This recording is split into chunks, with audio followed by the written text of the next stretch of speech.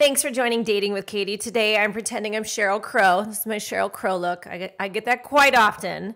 The only thing that bothers me about that, because she is kind of a rock star, literally, is that she's 10 years older than me. But if you're watching, you can kind of see my Sheryl Crow hair. We went a little darker. But today we're going to be talking about the 5 dumb things you do to kill your first date. I mean, guys, I hear feedback constantly from my matchmaking clients of silly little things that people are doing that are not getting them a second date. And that is the goal. Look, even as a matchmaker, I can get women to go out with you that you can never get. I can make your first date happen. And that's what I do, right? I'm the recruiter. I find quality women. I match them with my quality men. But maybe you're messing up that first date. So I am here to share with you men and women and what they're saying that you guys are each doing. So this will be a hit to both of you and hopefully a help to both of you as well. All right, well, let's make sure that you subscribe. Push that subscribe button. We got to get me to 1,000 followers. That is my goal for the end of the year. And I want to just know that you are, I feel like when you hit subscribe, it's going to be good dating karma, right? You are like, I'm serious. I'm one of her 20%ers. I want her to know that. So yay for you. So subscribe to this so you can get my weekly podcast. Also, do me a favor, get in my network, get in my database. It's totally secure. Just a few of us matchmakers use it, and that's with Cinqe.com. The link is right below. And then if you do want to work with me, you're going to have to get in that link anyway. And again, I do coaching one-on-one. I run your Bumble profiles just to make sure you're doing it right. I schmooze with the ladies or the men. And then I also do handpicked matchmaking, which is much more curated. Love to share more with you about that. Get in my network. All right, well, let's get started with today. Now, you have to understand that, there's a lot of dating coaches out there. Everyone's giving advice nowadays. I swear everyone is like an expert. You get these 20-year-olds and they're experts. I'm like, really? Really, you're 20. Like, what do you know about relationships, dating, divorces, marriages, round twos? They don't. And, they try and maybe they're just eating off other people's, podcasts or whatnot. But I have to tell you, after being 10 years in the matchmaking business, doing great matches, calling thousands of women, interviewing them, putting them on dates, having these great clients, I see both sides are still messing up on first dates because we get feedback from both. So our females that go on dates with our clients will give us a feedback. We actually have a form that we do. Are there deal breakers? Were there any red flags? And how did they behave? And then also our clients will get that about the non-paying clients. So we want to be able to help both sides, which is what I'm here to do. I'm here to get you confident, be successful, and to have some fun dating again. So speaking of that, I hope you guys are following me on Instagram.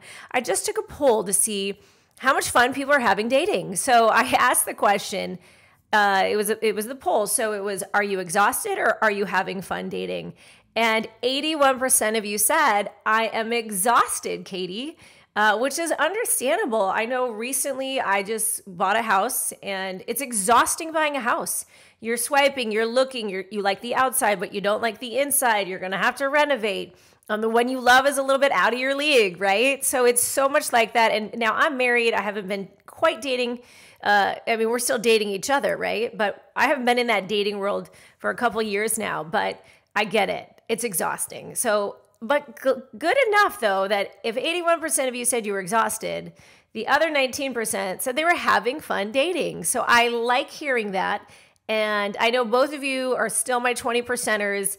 Those who follow me, I call them my 20%ers because I believe 80% of people dating are just not quality. They haven't really done the work. They don't have enough time. They have limitations, which is going to be my next podcast on limitations. Like there are things and reasons why you probably shouldn't be dating, and you're leading people on catfishing. I mean, we've seen it all. You all understand what I'm talking about. But the 20%ers are what I call cool, quality, and ready. So you guys are just cool people. You've done some cool stuff in life. You traveled well. You're curious. I just spoke with a new client. He's like, Katy, I want a woman who's curious. Like she doesn't have to be super intelligent in the sense where she's got Harvard degrees. But if she's not curious, like there's definitely women who have Harvard degrees, but would be too afraid to go to Bhutan. And that he's like, I need a girl who will go to Bhutan, who has this curiosity in her, who's just a yes girl. And I always am like, ladies, be the yes girl. Like you're knocking yourself out even to get a first date because you're like, nope. And so we will be talking about that in a minute. Now, I also asked my 20%ers, those who follow me, of you guys, how many of you are laser focused? Like you're very, very serious, which is the other third thing. My clients are cool. they're quality, you guys have a good value set, and they're ready. So of my followers, 54% said they were laser focused at finding a partner, which is impressive. I am like, you guys are my 20%ers. You guys are rock stars. You know how hard it is. But here's why you need to be laser focused, because 33% of you said, you're medium focused. But you know what happens when you're medium focused? You find medium focused people as well. So it's really never going to be a fit to find a relationship. And then the rest of you just said, do I have to focus now, Katy? Which I appreciate, because you understand this is not your season to be dating. There are seasons in life. And so thank you for not putting yourself on the market and, giving everybody a signal that you are, but you're really not. So that's quality too. Well, let's get started with my 5 different reasons. But ladies, I'm going to address you for 1 second. Now, this isn't technically a first date killer, but it is pretty dumb when you do this. So when guys ask you where you want to eat, now guys, you're going to appreciate me for this, and you say, whatever, it is annoying to them. These men literally want to make you happy. They have asked, 20 girls out, and they don't know what each girl wants to do, what restaurant, drinks only. So would you just do me a favor, and would you lead the gentleman in this? Would you kindly tell him where would you like to go? And here's what I always suggest. Give him 3 suggestions of restaurants that you love or that you want to try, that are close to you, whatever it is that floats your boat, okay? So instead of saying whatever, which just sounds aloof and kind of nondescript, why don't you give him 3 suggestions, ask him to take the lead on that, and make a plan. There we go. It's a win-win for everybody, so that you can get to your first date and then it goes well. Well, let's get started with number 1. And this is going to be a little bit harder on you guys, but I think both teams need to be better at it. It's you do not give a compliment. And here's the rule. Guys, you give a compliment in the first 5 minutes. Literally in the first 5 minutes. I hear these women say, wow, he didn't even compliment me all night. And I'm thinking, he probably forgot. Okay, I'm going to give you guys the benefit of the doubt. But if you're doing it in the first 5 minutes, when she walks in and you notice something, keep that in your mind and make sure in the first 5 minutes you say it. Because it's going to be a great way to start your date. And not only are you going to say, wow, you look nice, because that is a boring and basic kind of compliment. We're going to give a reason why she looks nice. I do an ESPN radio show with Drew Diener every Wednesday morning. And I have to say, we do it with Mark as well. Mark's married, but Mark always gets this stuff. And he's like, well, Katy, you tell her shoes look nice. You tell her something direct. And Mark is correct. You don't just give a basic compliment. You give a detailed compliment in the first 5 minutes. All right, guys, are we good with that? Here's the other win for you. At the end of the night, give her a compliment about her character. What is something that you notice throughout the night, that she speaks of her kids highly, that she has a passion, that she's really empathetic? So speak to her character before the end of the night, and that's going to be another win for you. Now, ladies, please give guys compliments. You think they don't need it, but these men need it just as much. And I'm going to say, if they're putting the effort, if they've done a great job planning, if they've showed up looking really savvy and confident in their style, which I have, guys, I have a style course just for you. Style Me Confident, or, it's great. It's cheap. It's an hour-long video. You watch me. I tell you everything you should be wearing and everything you should be throwing out of your closet. But will you give these guys like a big thumbs up, like a high five, like a heck yeah, you look hot tonight? Like, men love this stuff. So don't think that you don't need to give compliments either. All right, let's do number 2. You talk too much or not enough. And you would think that's common sense, but if no one's giving you feedback on these dates, you don't really know, right? So you think you're being friendly, or you think you're being a good listener, and actually how the person is perceiving you is not that at all. They think you're throwing up on them, TMIing, or they just think you're disinterested and not really there with them in their conversation. So here's what you need to be noticing. If you are the one who talks too much, typically it's women, but not always, you might be interviewing them, too many questions, not really diving deeper. Ask those deeper questions. Oh, really? Tell me more. Tell me more. Tell me about that. How did that go? I mean, these are just common ways that you can get deep with anybody. Ask them, what's your passion? Leading questions. What is next on your agenda? What do you want to achieve soon?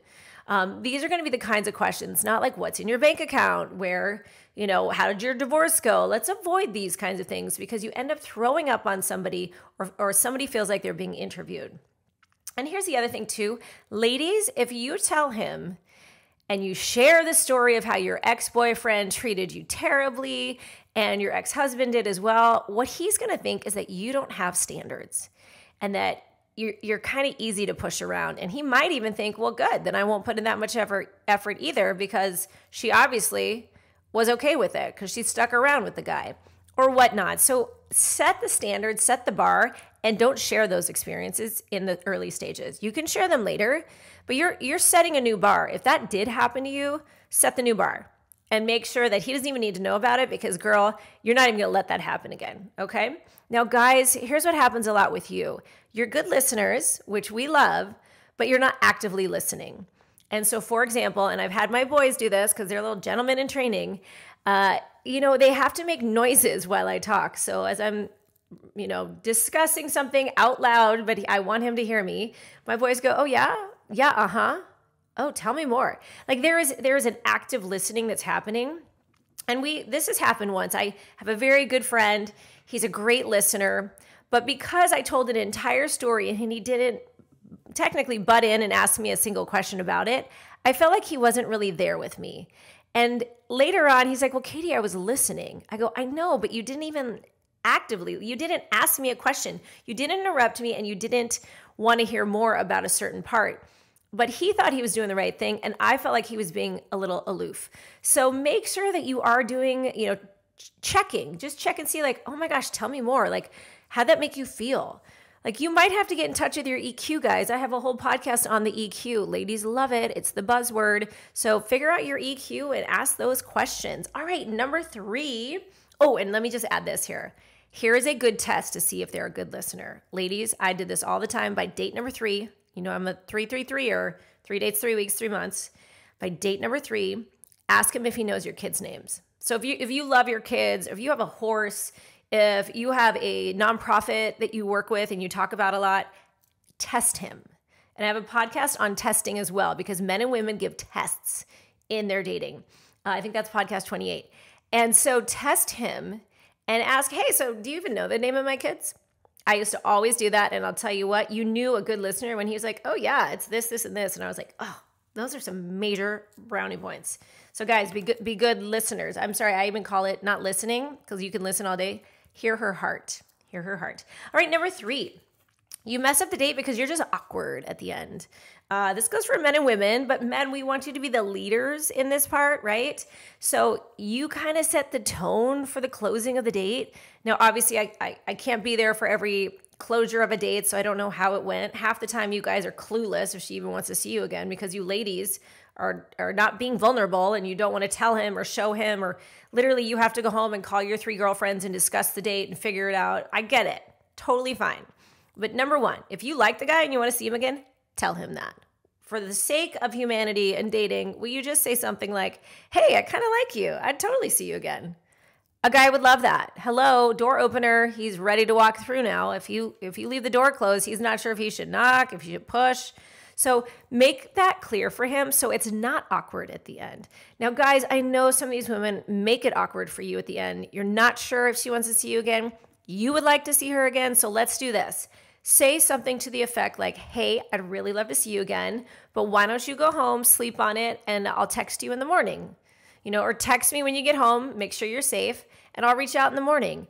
Give her some time to decide if she wants to see you again, because if you ask her right then and there, and you're not sure if she does, she's going to say yes because she doesn't want to be mean, because we women are told to be nice, but she actually doesn't want to see you again. And then she's going to kind of ghost you afterwards because she didn't really want to say yes, but she felt stuck in the moment like a deer in headlights. So you've got to give her some space. Don't ask her for a second date exactly on the first date unless you know you knocked it out of the park. Then be like, okay, Saturday, I'm going to see you Saturday. We're doing the farmer's market. Second dates should always be really fun dates. Okay, so don't be awkward. And the kiss and the hug thing, just walk her to her car, give her a hug. If you don't know what to do, just give her a really great hug. I'm a huge proponent of hugs. I've had to teach my husband I need 4 hugs a day. Like, we have to purpose it. It's not his natural, but I can tell you what, if you give a woman a great hug without having to kiss on her and hold her hand and get all smoochy-woochy on a first date, that's brownie points. That is a win. Every woman is shaking her head right now. Okay, number 4, you miss the quality person because you keep looking for chemistry. I hate this word. I hate that people say it to me all the time. Well, Katy, there's no chemistry. I don't care. I mean, we have a matchmaker in our company who is now having more kids with this guy, married to him, and on her first date with him, there wasn't a lot of chemistry, but she knew. She knew he was a good man because of the way he conducted the date, up to the date, after the date. So she said to herself, I mean, she had to talk herself into it. Like, Katy, I went on a second date and wow, I realized he's a great guy. There wasn't a bunch of chemistry. And ladies, you don't always want the guy with chemistry because he's Mr. Charming. He's having chemistry with everybody. You don't always want to have chemistry with somebody because they're Mr. Charming or Mrs. Charming and they're flirty and charming with everybody. And that's not your keeper. Be mindful of that. And here's how I look at chemistry. Chemistry is lighter fuel to a fire. You can squeeze it on and it goes big for a little bit and then it goes away. And you have to keep using it. Keep using it. It's not really what keeps the fire going or what starts the fire.